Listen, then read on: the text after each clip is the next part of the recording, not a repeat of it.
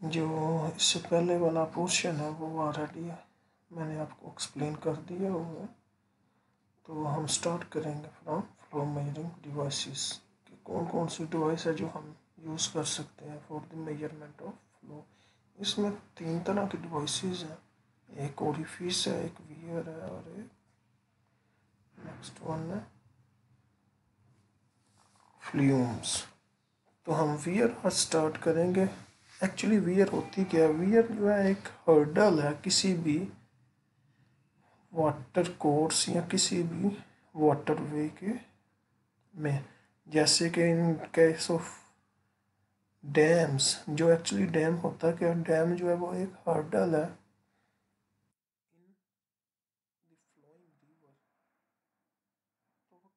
या रिवर जो है उसके रास्ते में एक हर्डल क्रिएट कर दी जाती है, जिसकी वजह से उसकी बैक साइड पे वाटर जो है अकोमोडेट होना स्टार्ट कर देता है, वाटर का जो लेवल है वो राइज हो जाता है। एक्चुअली वियर का पर्पज़ ये होता है वाटर के लेवल को राइज करना और उस अकॉर्डिंगली उसका फ्लो को मेजर करना। तो wear are use to measure the flow in irrigation channels और कैनाल आउटलेट्स। इसमें वियर में आप एक चीज़ देखेंगे, ये यहाँ से लेके ये चीज़ जो है यहाँ पे जो जिसको शो किया गया बी स्मॉल विड्थ, जबकि capital B is larger width. P क्या है? पी वो लेवल है बॉटम से लेके उसकी वियर की ओपनिंग तक। एक्चुअली इतना जो वाटर है वो रेज हुआ है, उसके बाद यहाँ से वाटर बाहर आना स्टार्ट हुआ। इसके बैक साइड पे वाटर जो है वो कंटेन हुआ है और ऊपर से फिर वो जब वाटर का लेवल इस पर्टिकुलर पी से ऊपर हो जाता है तो वो फिर फ्लो करना स्टार्ट कर देता है डाउन स्ट्रीम साइड पे। पी से लेके वाटर के अपस्ट्रीम तक, वाटर के टॉप लेवल तक जो लेवल है date is known as H. ये वियर होती है जो बेसिकली यहाँ पे आपको ज़्यादा क्लियर व्यू नज़र आ रहा है। पी क्या? पी ये देखिए यहाँ से लेकर यहाँ तक वाटर जो है वो कंटेन किया हुआ है इस वियर में, उसके ऊपर जो है डेट इज़ एच। ठीक है, इस फिगर में आपको ज़्यादा बेटर इसकी अंडरस्टैंडिंग होगी। नैप इसको बोलते हैं हम लोग, जो वाटर गिर रहा होता है डाउन स्ट्रीम की साइड पे, इसको बोलते हैं हम नैप। ड्रा डाउन आप देखें तो अपस्ट्रीम वाटर लेवल और डाउन स्ट्रीम वाटर लेवल में जो डिफरेंस है डेट इज ड्रा डाउन। तो crust the top of wear over which water flow is called wear crust. Nap ये नेपी जिसे बोलते हैं sheet of water flowing over a weird is known as nappy. ये this one. ठीक है wear. अब wears को क्लासिफाई किया गया है depending on the shape of crust, classification based on shape of crust, classification based on length of crust, classification based on shape of weir। तो जो फर्स्ट क्लासिफिकेशन है based on shape of crust, इसमें sharp crusted wear and broad crusted wear है। Sharp crusted wear में just एक as की तरह होता है जिसके ऊपर से वाटर फ्लो करता है, जबकि ब्रॉड क्रस्टेड वियर में एक थोड़ा सा आपसे करें बड़े स्केल की एक वियर बनाई जाती है जिसके ऊपर से वाटर टच करता हुआ डाउन स्ट्रीम साइड पे मूव करता है। ठीक है, ये डिफरेंस बिटवीन शार्प और ब्रॉड क्रस्टेड में shape based on the shape of crust. इसी तरह based on length of crust इसमें सप्रेस्ड वियर है और कंट्रैक्टेड वियर है। सप्रेस्ड वियर में क्या है, जितना चैनल की विड्थ उतनी ही वियर की विड्थ। ठीक है जी। जबकि कंट्रैक्टेड में क्या है, जितनी चैनल की विड्थ है उससे कम जो है विड्थ है इसकी वियर की। ठीक है, ये यहाँ पे एक्सप्लेन भी किया गया। When length of wear is less than the width of the channel there will be contraction of when, so called the contracted wear are end contracted weir. It may be one end contracted weir or maybe two end contracted weir. Mean to से अगर तो एक side से contract किया गया तो then it will be known as one and contracted. अगर दो साइडों से कंट्रैक्ट किया गया तो then it will known as to and contraction. देखें, एक इस साइड से कंट्रैक्ट किया गया, एक इस साइड से. So this wear is to and contracted wear. उसके बाद ये आ जाती है classification based on the shape of wear के वो रेक्टेंगुलर है, ट्राइंगुलर है और ट्रेपेजॉइडल है. This one is rectangular wear, this is triangular जैसी उसकी शेप हो रही है. This one is trapezoidal wear. ठीक है. अब डिस्चार्ज मेजरमेंट कैसे करते हैं या कंप्यूट कैसे करते हैं रेक्टेंगुलर वियर के लिए. फार्मूला ये हमारे पास है, Q is equal to 2/3 CD2G/L/H3/2. इसमें Q क्या है, डिस्चार्ज इन क्यूबिक मीटर पर सेकेंड. L क्या है, क्रस्ट लेंथ है, ये वाला L जो है क्रस्ट की लेंथ है इन मीटर्स. H क्या है, हेड ओवर द वियर यानी कि क्रस्ट वियर के ऊपर जो H है वो है. G के acceleration due to gravity that is 9.81 metre पर स्क्वायर सेकंड. ये एक कांस्टेंट है. CD क्या है, कोफिशिएंट ऑफ डिस्चार्ज. अब L और H मैं आपको दोबारा एक्सप्लेन कर देता हूँ. L और H क्या है, सॉरी. अब ये देखें, ये जो है ये H है, क्रस्ट से लेके अपर face upper surface of water तक का जो वर्टिकल डिस्टेंस है डेट इज H है. अब L क्या है, L भी आपको दिखा देते हैं, यहाँ पे कहीं पे होगा L जो एक्चुअली ये जो वियर की जो लेंथ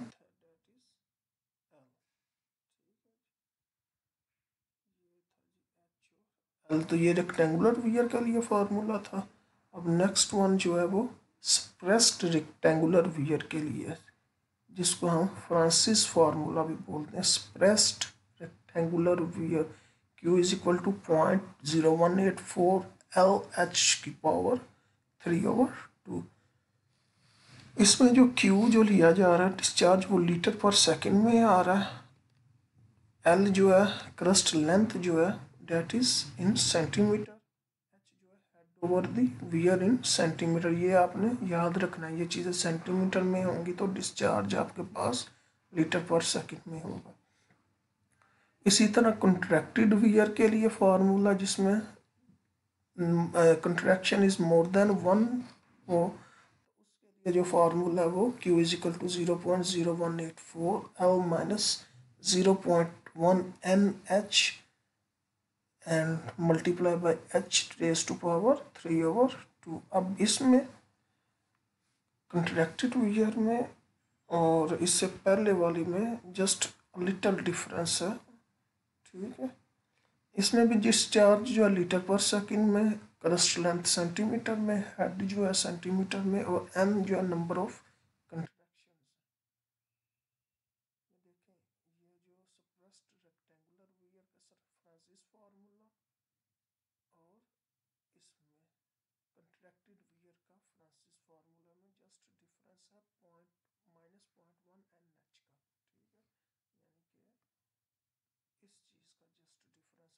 बोथ.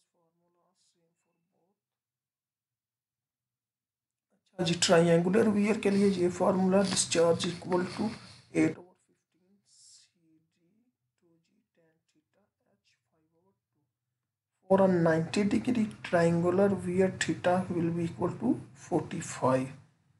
डिस्चार्ज जो है वो क्यूबिक मीटर पर सेकंड में, H मीटर में, G 9.81 CD coefficient of discharge. अब 90 डिग्री ट्रायंगुलर वियर के लिए थीटा जो होगा 45 होगा. ये कैसे पता चलेगा जी, ये देखें, ये ट्रायंगुलर वियर है तो अगर आप इसको सेंटर से डिवाइड करें टू पार्ट में तो आपके पास क्या एंगल आ जाता है 45 आएगा. इसलिए हाफ के लिए वो 45 कह रहा था, ठीक है। इसी तरह ट्रेपेजॉइडल वियर के लिए फार्मूला जो है Q is equal to 2/3 CD2G LH raise to power 3/2 + 8/15 CD2G tan theta. अब ये देखें, ये जो फार्मूला इसमें आपका जो है ट्रायंगुलर वियर वाला फार्मूला ये वाला, ठीक है। ये पार्ट जो है आपका ट्रायंगुलर वियर वाला फार्मूला ये वाला जो है, और ये जो है दूसरा फार्मूला। तो ये दोनों का कॉम्बिनेशन होगा तो आपके पास ट्रेपेजॉइडल वियर का आ जाएगा। क्योंकि ट्रेपेजॉइडल वियर में देखें आप, इसको अगर यहाँ से ऊपर ले जाए तो ये हाफ ट्रायंगल बन जाएगी, और ये वाली साइड भी हाफ, बाकी ये जो सेंटर वाली है रेक्टेंगुलर बन जाएगी, ठीक है जी। न्यूमेरिकल, अब हम एक दो न्यूमेरिकल देखते हैं कि किस तरह आपने इसको इम्प्लीमेंट करना। कहता है using Francis formula compute the discharge over a rectangular wear 45 centimetre long with the head of 12 centimeter under the following condition: with no end contraction first one, second part with one end contraction, third part with two end contractions, ठीक है। तो with no end contraction के लिए हमारे पास formula Q is equal to 0.0184 LH 3/2। सबसे पहले तो हमने देखना, उसने हमें गिवन किया है, गिवन उसने हमें दिया हुआ जी 45 सेंटीमीटर लॉन्ग, यानी कि L जो है वो डेट इज़ 45 सेंटीमीटर, और हेड जो H जो है वो हमारे पास 12 सेंटीमीटर है। तो ये हमने गिवन लिख दिया, L 45 centimetre, H 12 centimetre. Calculate हमने कंप्यूट करना है डिस्चार्ज। तो विद नो एंड कंट्रैक्शन हमारे पास फार्मूला है, Francis formula Q is equal to 0.0184 LH raise to power 3/2। इसमें हम वैल्यूज़ पुट करते हैं। L हमारे पास 45 था, H जो है हमारे पास 12 है, तो ये हमने वैल्यूज़ पुट की, तो हमारे पास आ गया आंसर लीटर्स पर सेकंड में। अगर इसको हम मीटर्स में लेंगे L को भी और H को भी, तो हमारे पास जो आंसर आएगा वो डिफरेंट होगा। With one and contraction that's mean we need to use this formula L - 0.1 NH। N की जगह पे 1 आ जाएगा, 1 कंट्रैक्शन है तो 1.1 से मल्टीप्लाई होके 0.1 ही आ जाएगा, इसलिए हमने ये लिख लिया। ये 12 रेज़ टू पावर 3/2 है, ये जो है रेज़ टू पावर 3/2 है, जैसे यहाँ पे लिखा हुआ है 3/2। इसको आप सॉल्व करेंगे तो आपका आंसर आ जाएगा 33.5 लीटर्स पर सेकेंड। इसी तरह with two ends contraction 0.1 multiply by 2, तो ये n की जगह पे यहाँ पे 2 आएगा, 0.1 इंटू 2, तो ये हमारे पास 0.2 आएगा, ठीक है। ये 0.2 है, नॉट 2। इसी तरह H 3/2, ये 12 की पावर है 3/2, दिस वन 12 की पावर 3, तो हमारे पास डिस्चार्ज आ जाएगा 32.6 लीटर्स पर सेकेंड।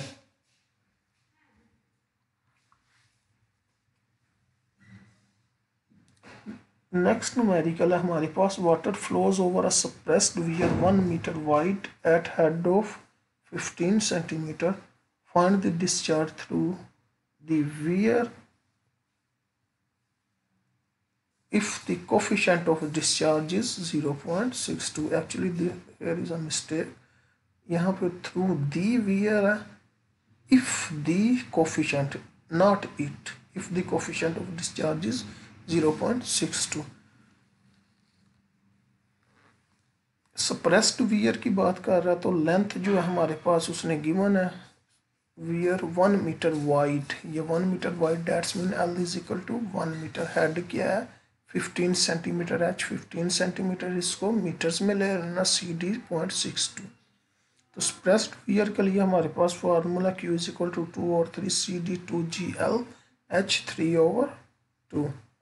वैल्यूज पुट की, हमारे पास आंसर आ गया 0.106 क्यूबिक मीटर पर सेकेंड।